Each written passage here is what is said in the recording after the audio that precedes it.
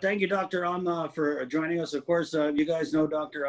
He's got a big presence on Facebook from One Love Pediatrics, and he's also a member of the Governor's Physicians Advisory Group, and we've had him on the show a bunch of times. And I was kind of cruising my Facebook feed, Doc, and I saw your face, and I really had to do a double take because you did a post, and I was reading it, and it said that you had tested negative, but that a couple of days ago you actually had tested positive for COVID-19. And right away, of course, you haven't been on KUAM a bunch of times.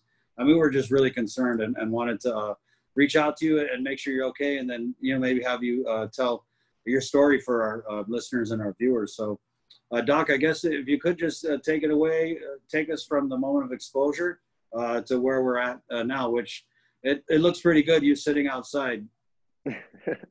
Yeah, thanks, Chris. So I was exposed Tuesday night. It was a small gathering at a friend's place. Nobody was wearing masks, but nobody was symptomatic either. And then Thursday, I found out that one of our friends at that evening tested positive, and so then oh, now I have a confirmed exposure. So I actually went straight to GMH, got tested through Employee Health, since I'm still a hospitalist there, and I tested negative. So at that point, up until Thursday morning, I did not have COVID. Virus probably incubating, but not enough to cause any illness, nothing that could spread to anybody. So my initial plan was, I was probably I wasn't wearing a mask, but it wasn't like we were hugging or giving high fives or anything. And I was probably 4 or 5 feet away from the guy all night for a few hours. So I figured I'll just wait it out, probably retest myself after 5-6 days to give the virus time to incubate. And if I test negative, well, then I'm negative. But then, of course, so I was feeling really good about Friday, still nothing. Saturday, all day, nothing. And then toward the evening, started feeling a little bit of body aches. And then the chill started.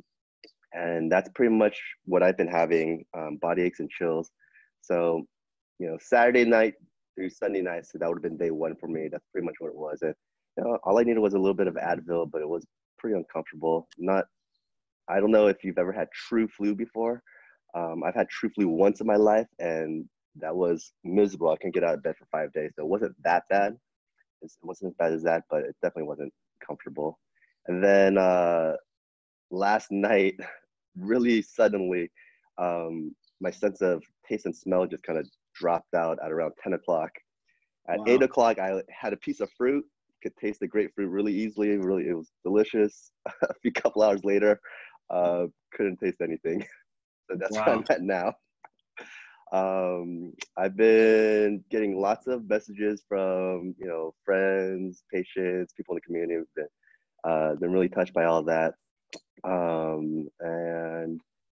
And as of right now, thankfully my symptoms aren't too bad. I've been, because I isolate myself so early, even at home, I, made the contact tracing for public health much easier. And of course, I advise all my friends who were there that night, and they've been doing the same thing. So we've all been trying to be responsible now that this happened. Doc, how would you describe your symptoms? Would you say they're, low to moderate?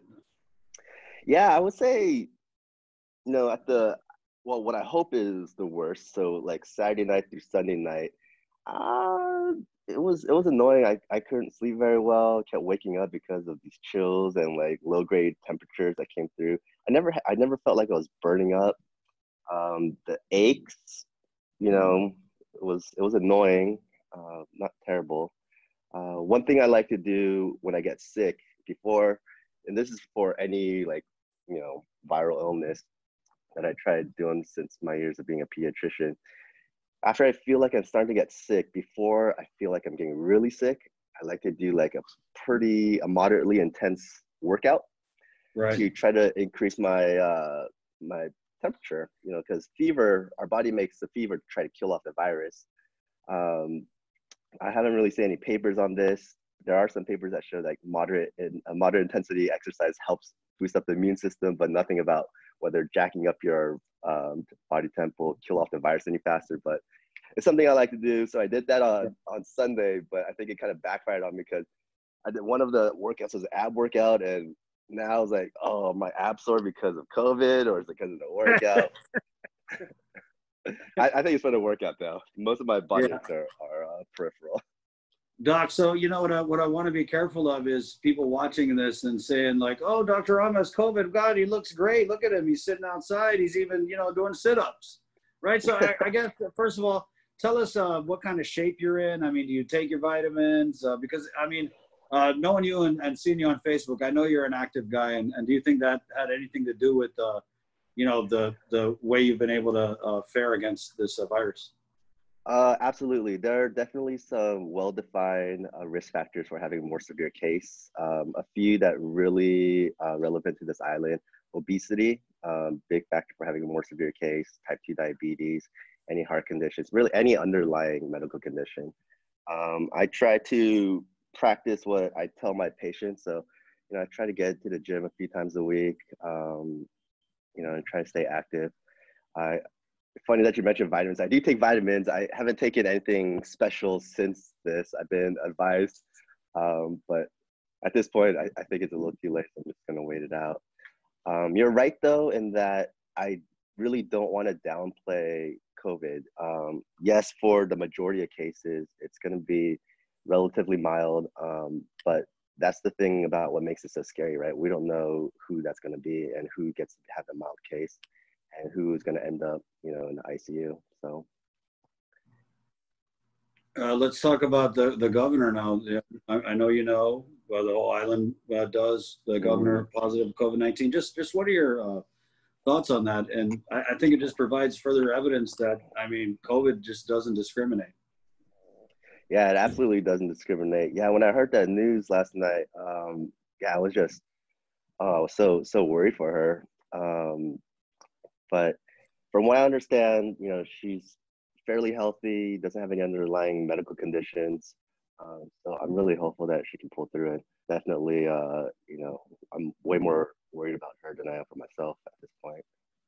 When you talk about the pre-existing medical conditions, Doc, that people might have that could be bad news and how they fare against COVID. What is it about having these pre-existing conditions that creates an environment for COVID to really wreak havoc?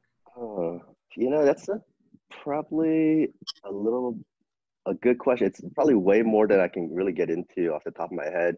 But in general, the way COVID damages us, we have direct viral attack from the virus.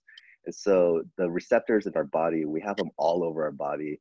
It's the ACE2 receptor that COVID binds to. So we have a ton in our lungs. We have some in our brain. I think that's what's being blamed for the loss of taste and smell. We have some in our kidneys, our bladder.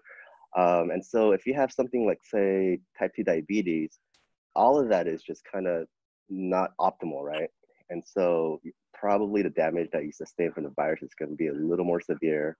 In addition, when our body starts fighting back with the virus, there's this thing that's been going around called the cytokine storm. Really, it sounds like it's, our body's inflammatory process.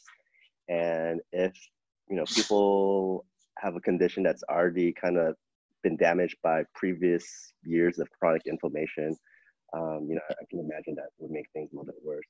Interestingly, though, the ACE2 receptor is what's theorized right now is one of the reasons why kids are a little better off from COVID. They just don't have as many of these receptors.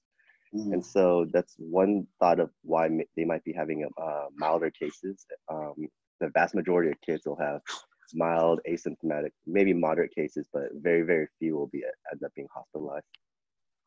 Doc, could you talk a little bit about how key timing is in getting tested for COVID? So we see in your example, you tested negative a couple of times. And so I'm thinking that people are really holding these tests up as kind of like the COVID-19 holy grail. And so when people are exposed and they go get tested and they test negative, they might be having a false sense of security, right? And go around and infect how many other people. So and if you could just explain how key is it, the timeline for getting tested for COVID if you've been exposed? Yeah, the first thing to know though is what kind of test you're getting, right? So you definitely want to get a PCR or the Abbott ID now, which is a molecular test. I would definitely advise against the antibody test for looking into an acute infection, because oftentimes the antibodies take at least a few weeks, sometimes even longer. The ideal time to get tested is going to be days 5, 6, 7 after exposure. So, so I got exposed Tuesday night. So if I got tested, Wednesday night, Thursday, Friday, Saturday, that still might have been a little bit too early. Although by then I had to. But for other people, maybe not. But yeah, you want to get tested. You don't want to get tested right when you get exposed, because it's probably gonna be negative, right? The virus hasn't had time to replicate. But the other thing to remember is that it takes up to 14 days for the virus. It can take that long for the virus to show up. And Dr. Jolene Uggan has definitely told us a couple of stories during our physician advisory group meetings that she's had a patient that I think somebody that showed up like 14 days out and ended up being hospitalized. So just because it takes a little bit longer doesn't necessarily mean it's going to be a milder course. Doc, going back to the type of test you said you think people should be taking, could you just differentiate? Because, honestly, Sabrina is our testing, she kind of handles all the testing stuff. So if I'm exposed and I go to get tested, do I want to get swabbed or do I want to get a blood test? Oh, you definitely want to get swabbed for right now. The blood test, that'll give you your antibodies, right? So we have, it checks for 2 types of antibodies, IgM and IgG. And so the IgM comes out rapidly. And so that's one where if we see it, then we'll say, oh, you probably had a recent infection. And then the IgG comes out a little bit later. The problem is, as of now, there's been really conflicting data. And so a lot of these antibody tests, we can't really ascertain the accuracy of it very well. So as of now, it's not something, if somebody just wants to do it just to know, I would say, okay, but don't take it as gospel. And right. If you're using it for return to work guidelines or, deciding whether or not to let a certain person get back into, a group environment, probably not the best test as of now. Doc, I know that you got some recovering to do. I mean, you kind of look a little clammy out there, and you do have COVID. So I guess just in closing, what would your message be to people watching this?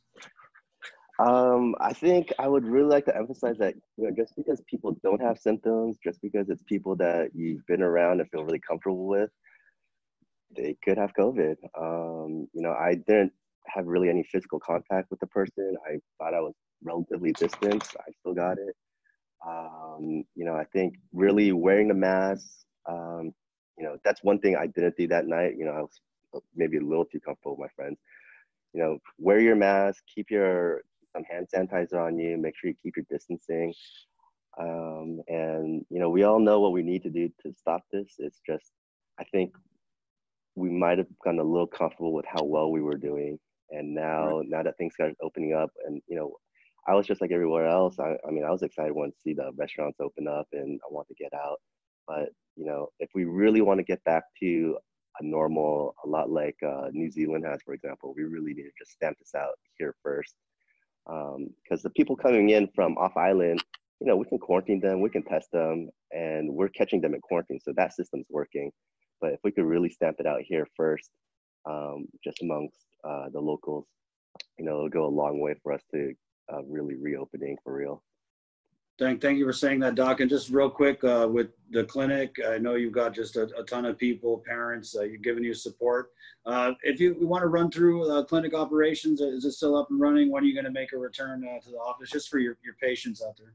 Oh, yeah. So the very earliest I could come back for CDC guidelines is 10 days after symptoms and at least 24 hours, no fever. I haven't really had any fevers, but 10 days of no symptoms, I think clinic, that means I'll be back to clinic on the 18th. I still have my staff there, and they're doing just nurse-only visits and collecting lab results and phone calls. But we're also testing for COVID there too. So, people need to get tested, they can call over.